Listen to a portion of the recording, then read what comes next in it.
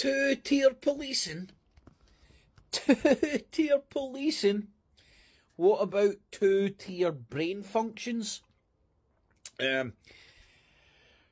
For my sins, I woke up and I stuck on talk radio, listening to the fat jab of a hot motherfucker that calls himself Mike Graham. The Independent Republic of Mike Graham, brought to you by Rupert Murdoch. That's how independent of a republic that fat jab of a hot motherfucker, who probably can't fit through a normal door frame, never mind breathe, or he's one hamburger away from a heart attack.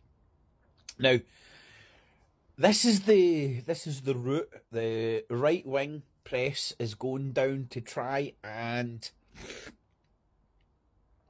water down what the far right is doing in this country. Kind of defending them. Two-tier police system. I mean, where were the people?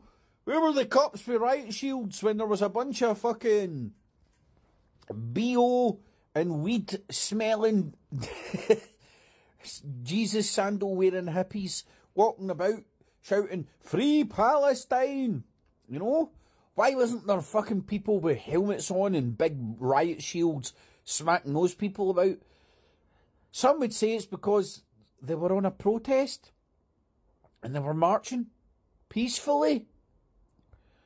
Contrary to all the fucking Jews and pro-fucking Israel and Zionist press walking about, I felt threatened by them saying stuff I didn't like.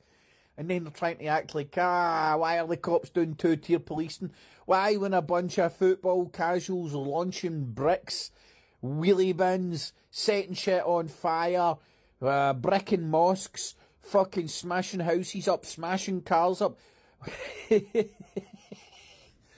Two-tier policing. Two-tier policing.